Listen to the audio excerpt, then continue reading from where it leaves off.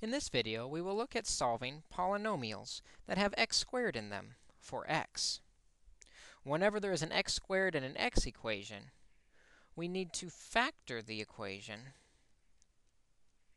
before we can solve using the zero product property. If the factors are equal to 0, then one of the factors must be 0. Considering this equation, before we can solve it for x, we first must factor it. Using the AC method, we want to multiply to -12 and add to -4. A little bit of work tells us that it's 6 and 2 if the 6 is negative. Because we have a 1 in front of x squared, we can use those numbers in our factors. X minus 6 times x plus 2 equals 0.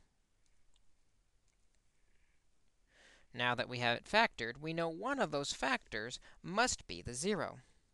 So we set up two equations, one for each factor. Either the x minus 6 equals 0, or the x plus 2 equals 0. We can quickly solve these equations by adding 6 to the first to get x equals 6, and subtracting 2 from the other to get x equals -2. These are the two numbers that, when plugged in for x in the original equation, will give us 0 for our final answer. Let's take a look at another problem where we have to factor first before we can find our solutions. In this problem, again, you notice we have an x squared. Whenever there's an x squared, we must factor in order to find the solutions. We'll factor using the AC method, multiplying to -12 and adding to +1. This is 4 and -3. That's how we're going to split up the x into 4x and -3x. Ready to factor now using the reverse FOIL method. The only way to multiply to 3x squared is 3x times x, which means the outside had to be multiplied by 3 to give us one of our numbers. Clearly, the only factor with a 3 in it is the -3x. We know 3x times -1 would give us the -3x. On the center, x times something must give us the other number, the 4x.